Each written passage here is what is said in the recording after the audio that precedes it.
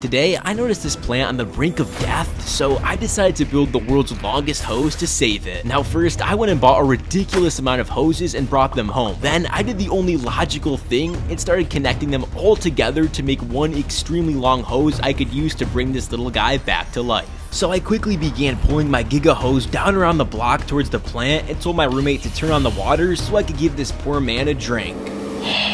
You gotta be kidding me. However, no water was coming out, so I dashed back home where I discovered a massive leak. Now, as a result, I tried my best to patch it with duct tape, then ran back down the street and finally hooked up my boy with the ultimate refreshment.